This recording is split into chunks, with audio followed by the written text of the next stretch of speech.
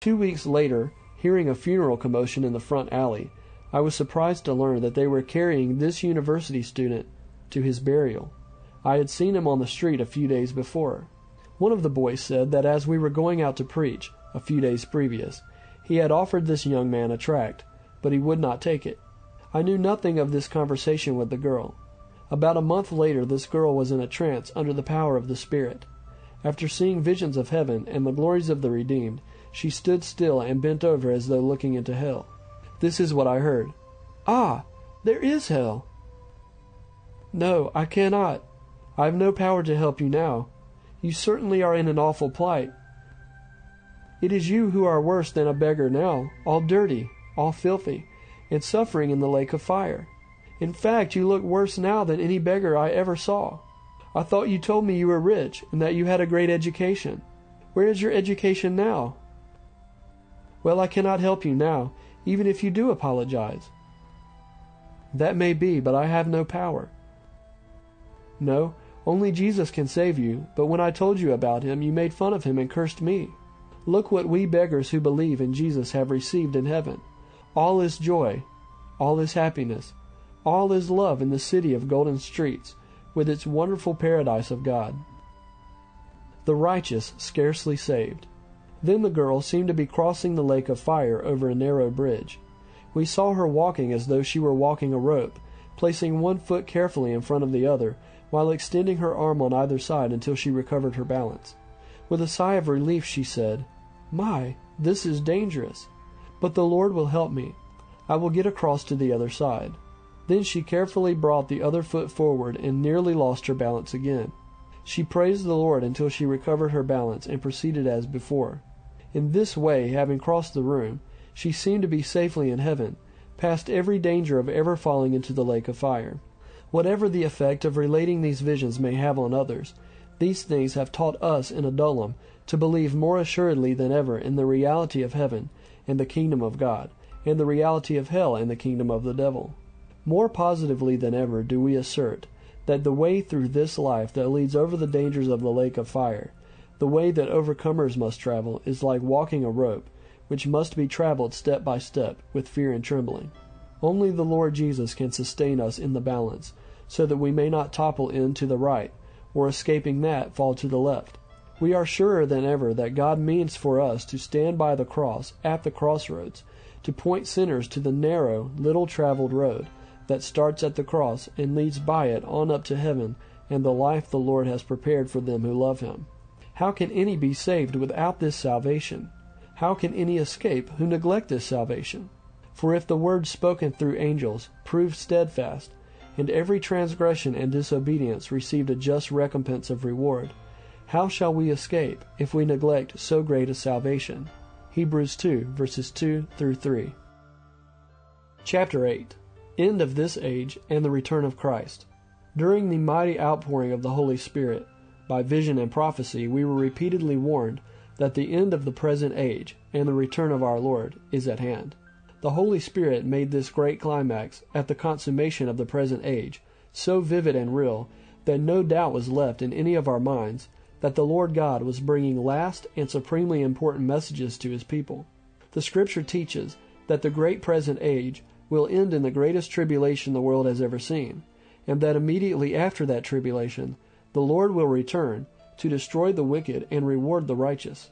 The Scriptures also teach that this age will reach its climax at its end, in the harvest when the tares will have reached full fruition, and when the wheat will have passed from the leaf and the blade to the full grain in the ear.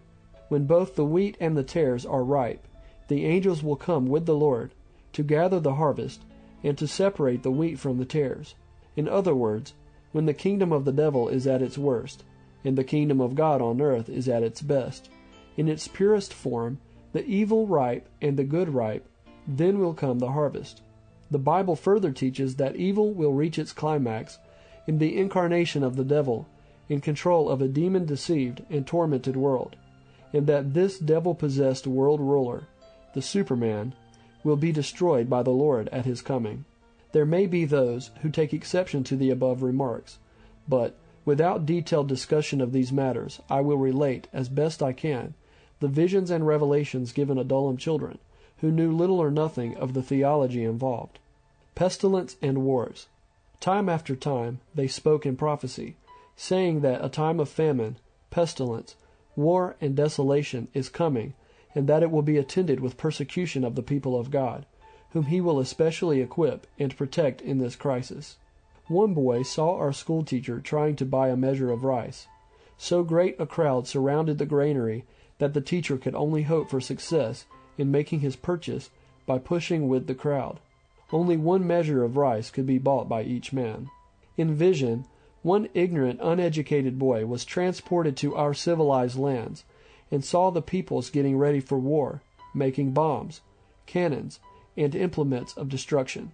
The coming of the devil and his incarnation in the Antichrist was prophesied many times, as well as seen in vision. Visions of the devil and Antichrist. The children saw the dragon, the devil with 7 heads. One boy saw angels fighting with him, and 7 of his angels. The devil and his angels were overcome and flung out of heaven to earth. Adullam boys saw the Superman the world is wishing for, the great subject of worship that Buddhism, Theosophy, Mohammedanism, and other religions expect. In him they saw the devil incarnated as a handsome, strong man, in the beauty and strength of young manhood. They also had visions of the image that in due season this God-defying Antichrist will erect, according to prophecy, as an object of worship, the image that will be able to speak and to deceive the world. I asked how they knew this handsome man of power was the Antichrist.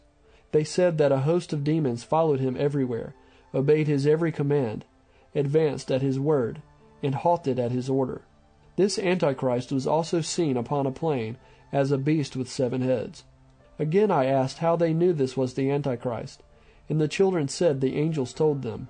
I have already explained that, as to John, these revelations were given through angels when the children were in the Spirit, in a trance, and that, like him, they carried on conversation with the angels, and by these heavenly messengers were told the mystery of many things they did not understand themselves. The saints under persecution. During the reign of this Superman in his God-defying power, the saints of God were standing true and bearing faithful testimony in spite of every hardship and every danger. They saw the 2 witnesses in Jerusalem, and they saw the saints, as well as these 2, endued with mighty supernatural power, to fight with and to resist the power of darkness in that awful time, the like of which has never been upon the earth, the time when the devil and all his angels and demons will be turned loose upon the earth, having great wrath, knowing their time is short. During this time, when no one but a true Spirit-filled saint could stand for a day against such satanic power and supernatural satanic miracles and manifestations, the children saw the saints filled with the still greater supernatural power of their God, the Spirit of Him who is greater than he that is in the world. They had visions of preaching the gospel in the midst of great persecution, but they were given such power that by a word from them, enemies were smitten by plagues or death. This power seemed to issue from within and came out of their mouths. With it they rebuked and slew their enemies. They were exercising the power the Lord had promised His disciples, power to do the works He did, and greater works. In some cases, after giving a testimony in a town that rejected them, and having left at a distance, fire from heaven descended and destroyed the wicked place, even as Sodom and Gomorrah were swept away. When persecution was bitter, they were sometimes caught away bodily by the Holy Spirit, as was Philip, and as the prophet supposed Elijah had been. 2 Kings 2:16. They were thus by the Spirit carried away to a place of safety. In time of hunger and need, food was miraculously provided. Manna, fruit, and other food. Angels ministered. Strength and boldness were given to bear a fearless testimony. The Christians had power to speak with tongues in the languages of strange and unevangelized tribes. When in vision the boys or girls were thus preaching in the Spirit, we ourselves could see how this might be true. For while one speaker preached to the people of a strange language whom he saw before him, another interpreted for him. 1 Corinthians 14:28. Both spoke in other tongues. One spoke a few sentences, then the other interpreted. They were preaching to some of those of every tribe and language. John saw an angel flying in heaven